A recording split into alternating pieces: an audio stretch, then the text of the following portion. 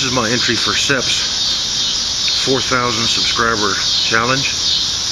Congratulations to Sepp on that. And his challenge was clothing out of natural material. And as usual, I'm going to push the envelope because I'm using an unusual natural material.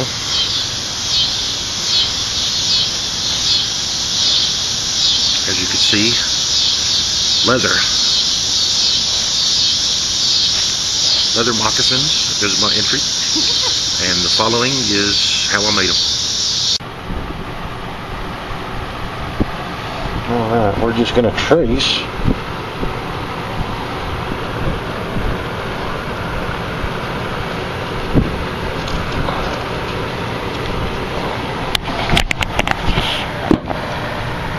to go your model.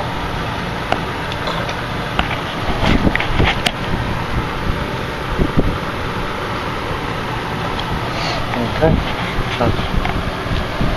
Is that it? That's it.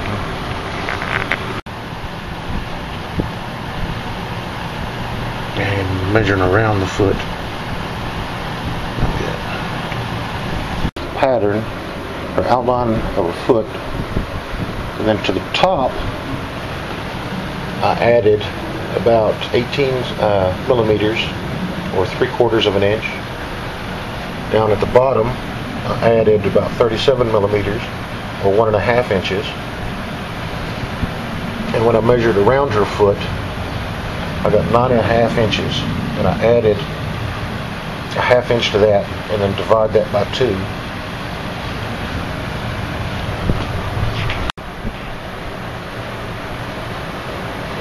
Divide that by 2, and that gives me 5 inches across from here to here. And in metric, the numbers are 24.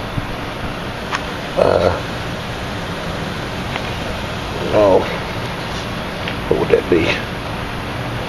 That'd be 240 centimeters plus 12, and then divide that by 2. And that would be your distance across there. And more or less cut it. It's straight lines on either side, straight across the back, and of course kind of followed the shape of the toe around, and then folded the paper so that you can see the shape of the pattern there. And just ignore the drawing on this side. And so this is how I'll put it on the leather to cut it out.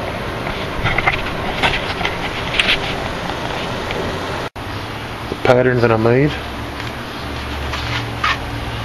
And move that. And that reveals the right and the left. But you can see I've already got stitched around to there.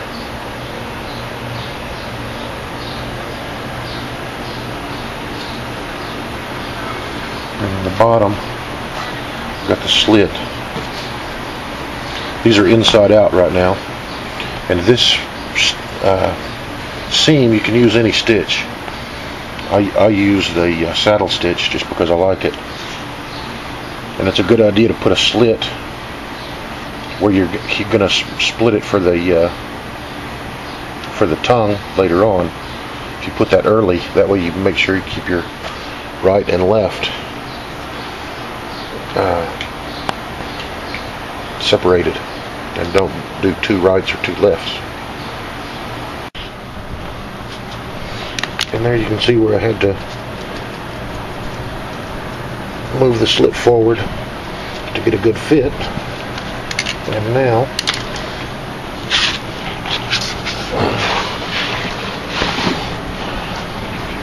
look at that doggish. We'll see where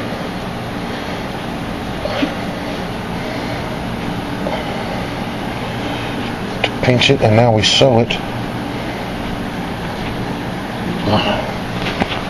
There. We're going to sew it. Look out, doggies. We're going to sew it down about halfway, leaving an opening back here at the back, just a little bit.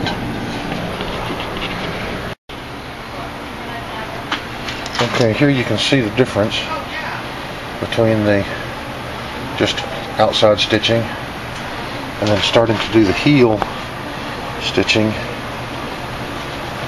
You can see there's an opening that I left. The bottom of the stitching only goes to there. This part is unstitched. This side seam stitch ends right here, and both threads go through, and I'll put a knot under there. On this side where I've sewed the heel together, both sides of the thread come out, and I'll put the knot right there.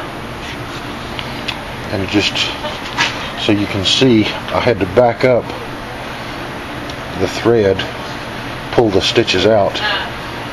So don't tie a knot here until you get to this stage, because you'll probably have to shorten this seam a little bit to get the heel to come out right.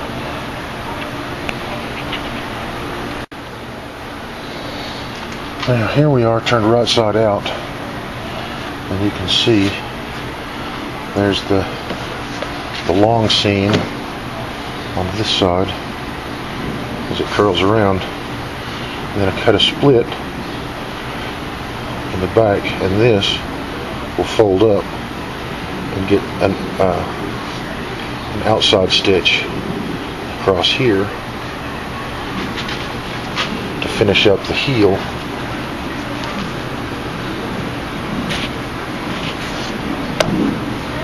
So the heel will be like that. Stitched up.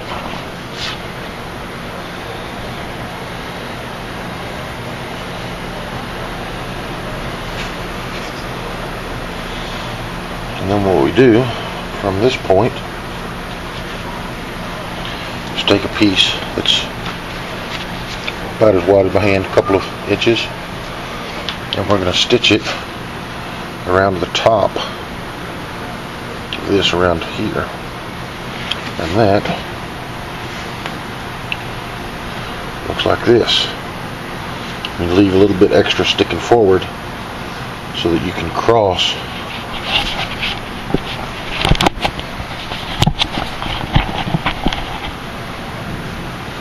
the pieces at the front, one inside the other. That when you tie it up. Now all this one's have left to do is put a tongue, which I'll attach right across this space here.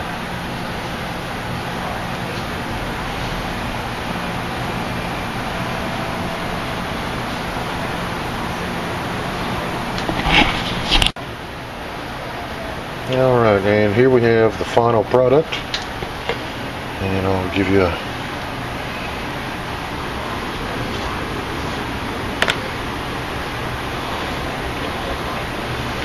up there.